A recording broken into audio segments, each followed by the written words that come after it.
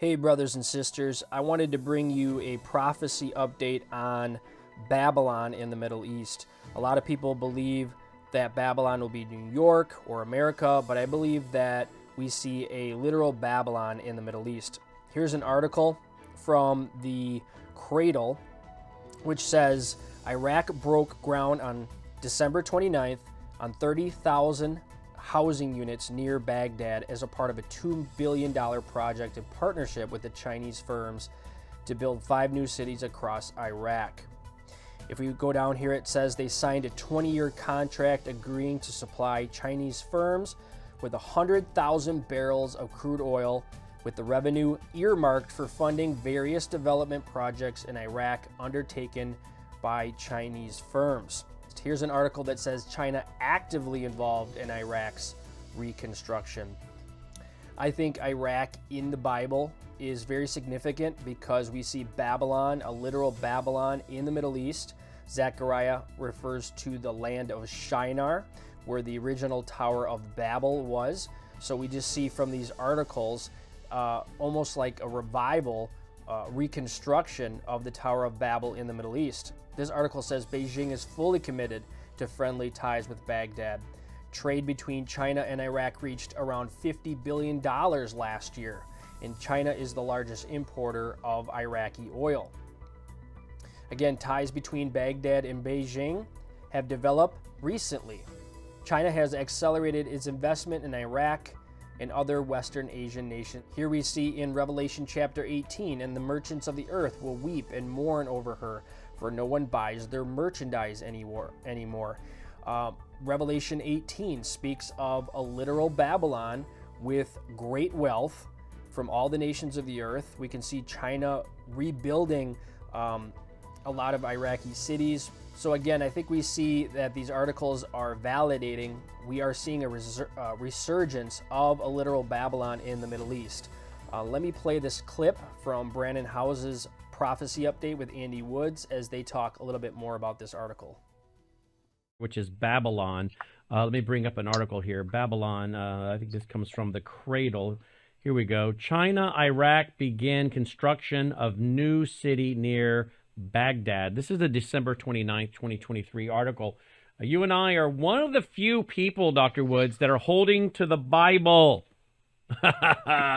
We're so risky, aren't we?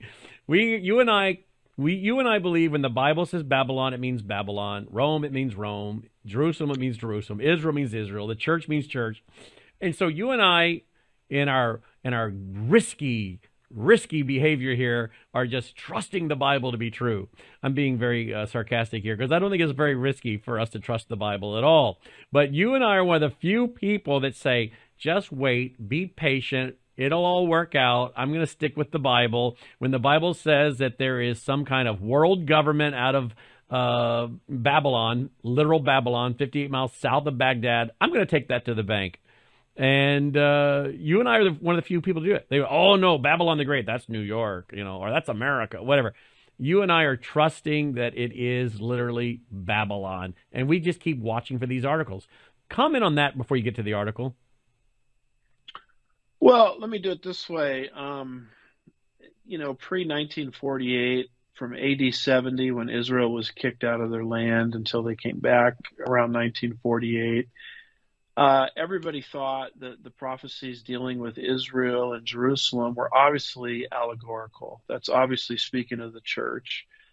And there's a small cadre of people during that time period that said, no, I think Israel has to become a nation again. Well, you just said it. You give history enough time to unfold, and the literal interpreter is vindicated. Look at Israel today. Look at her wealth. Look at her army. Look at her power. Look at her existence. Look at her survival. So everybody now says, well, I guess the literalist was right.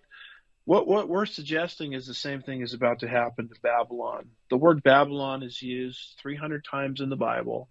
It's a technical term. It always means a specific city in between the Euphrates and the Tigris. It's the same city where the Tower of Babel once stood. It's the same city that the children of Israel were taken into captivity into.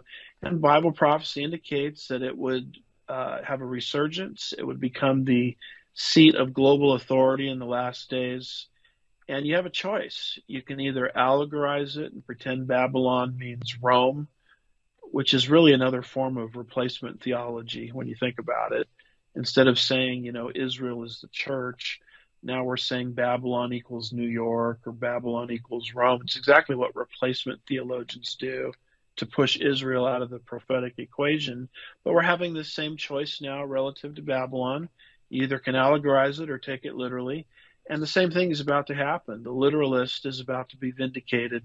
And this article, is just one demonstration of it.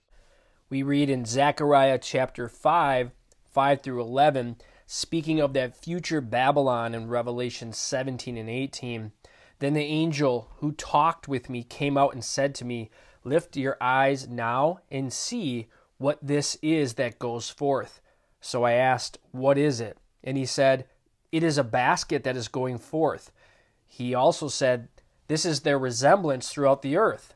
Here is a lead disc lifted up, and this is a woman sitting inside the basket. Then he said, this is wickedness.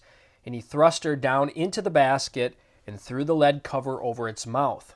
Then I raised my eyes and looked, and there were two women coming with the wind in their wings, for they had wings like the wings of a stork, and they lifted up the basket between earth and heaven.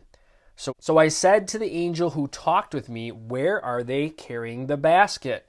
Notice it says here in verse 11, brothers and sisters, and he said to me to build a house for it in the land of Shinar.